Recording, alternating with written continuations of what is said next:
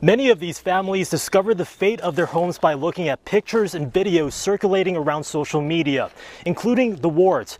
This was a home that they were supposed to spend the rest of their lives in as newlyweds, now in shambles. Coming up here, I saw a sign that read, "Don't be afraid to fail. Be afraid not to try." So that's exactly what we're going to do. The body was found in a downtown Fresno canal. Good afternoon, I'm Gabe Salazar. A 7-year-old boy has died in that early morning house fire, and a family of 5 is now without a home after losing their loved one. Not only is this the first location here in the Central Valley, but it's the first location with a double kitchen and a double drive-thru. Cal Fire crews are working to contain the Agua fire that's now destroyed 2 homes. And the search is on for a man who broke into a pizza shop and got away with cash registers. Take a look at this. So we are going to be having a fiesta all day and a siesta all night. In the Fresno County Sheriff's Office says this all started with a police pursuit of a known felon in. So authorities were saying that it went through this curb. You can see it knocked over a sign right here. Even one of its rim lying on the front lawn of this business here.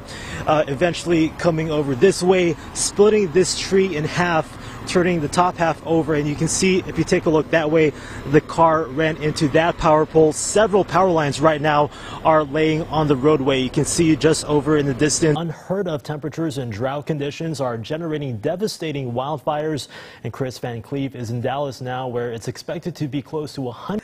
Yep, I am definitely airborne here, so just to show you, just if I can do it, anyone can. If I can't, then probably you can too. Fresno police say this appears to be an Airbnb party gone wrong. If you take a look behind me, you can see that this truck was actually hit by one of the bullets. Continued effort to save over 500 of these giant sequoias here in the Mariposa Grove, some of which are over 2,000 years old and towering over 100 feet tall.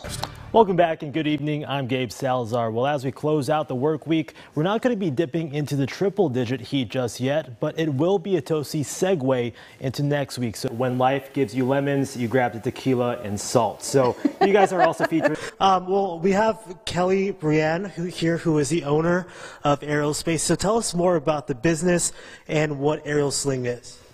Love the outfit. Well done. Thank you. That's all that matters, right? Is how you look versus how you actually perform in some circumstances. But